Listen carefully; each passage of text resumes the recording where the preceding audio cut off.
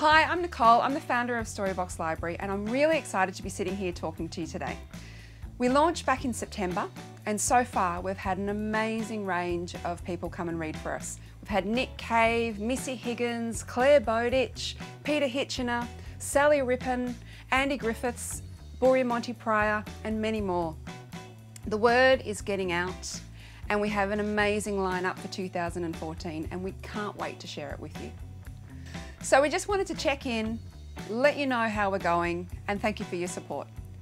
We also wanted to give you a bit more information about Storybox Library and what it is we do and why.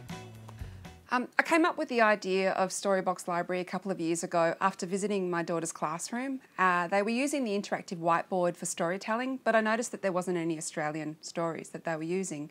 So with a background in teaching and children's literature, I'm also a children's bookseller and I've worked in publishing before. I thought this was something that I could actually do. So I went away and researched the idea and Storybox Library was born. There are so many incredible Australian books out there and I really wanted a place to showcase them. One of the unique things about Storybox Library is that it's a dynamic library. So we're uploading stories all the time and it's continuing to evolve.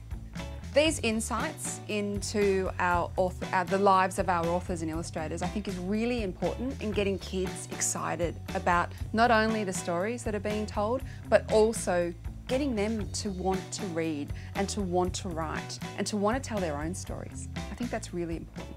I find as a teacher I'm really excited about Storybox Library because of the variety of books and the rich Australian content.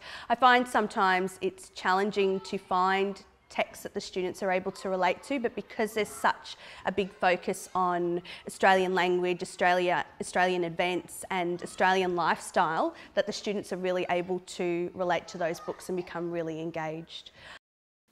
Storybox Library isn't just for teacher librarians, it's for all teachers. It's for use within classroom discussions, it's for use within thematic units. With the behind the books, it could be used in an art setting, in an art classroom setting. It can be used in a number of different areas in the school and that's our intention. Storybox Library is not a replacement for reading to children. In fact, quite the opposite. It's there as a complementary tool.